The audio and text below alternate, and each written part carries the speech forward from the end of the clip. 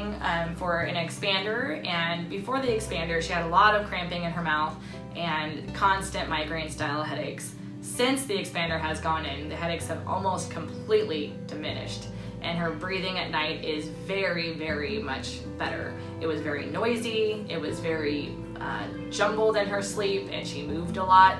Now she's a sound sleeper and less noisy breathing at night, which is amazing. I am so ready to see the extent of the braces and what that does as well, and very excited to see the end result.